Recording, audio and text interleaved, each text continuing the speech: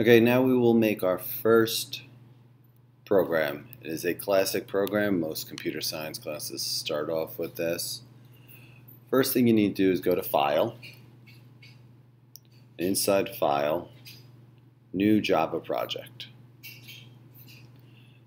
The project name is going to be like a folder where everything is saved. So I'm going to call this First Programs.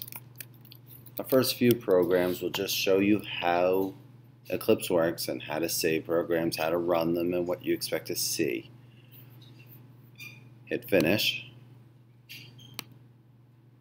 And on the side over here on the left in the Package Explorer, you should see First Programs.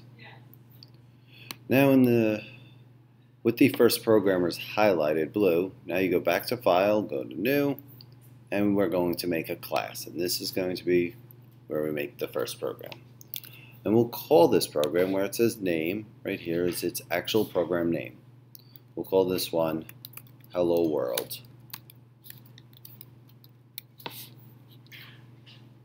And then hit Finish.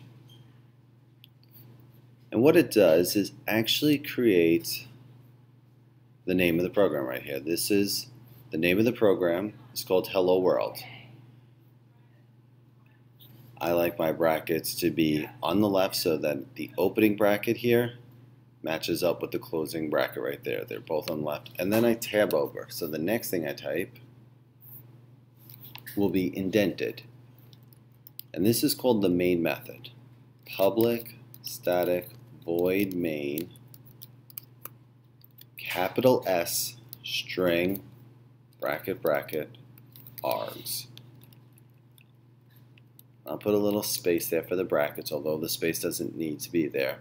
It will help you see. And then I have a opening bracket, and then it created the closing bracket. And notice they're lined up there, so everything's going to be typed here next. Now occasionally you want to write notes to yourself in the program that you don't want the computer to read it all. And what you do is you do 2 slashes like that, and right below this, that's called the main method. Here will be the line of code that actually prints out whatever you want onto the display console. So I type out System.out.println, and then I put in Hello World. And then I put a semicolon at the end of that sentence. It acts as like the period to a sentence in English. The computer gets to read that, it will translate it, and then it will print the words Hello World on the screen. So up here you see a circle with a triangle in the middle. If you click on that, that will compile the program. It'll say, do you want to save the resources? Save it to helloworld.java, and that will actually be saved in your workspace. When you hit OK, it will compile it. It will turn it to Java bitcode, and then translate it. And down here you should see it printed out the word Hello World words. That's your first beginner program.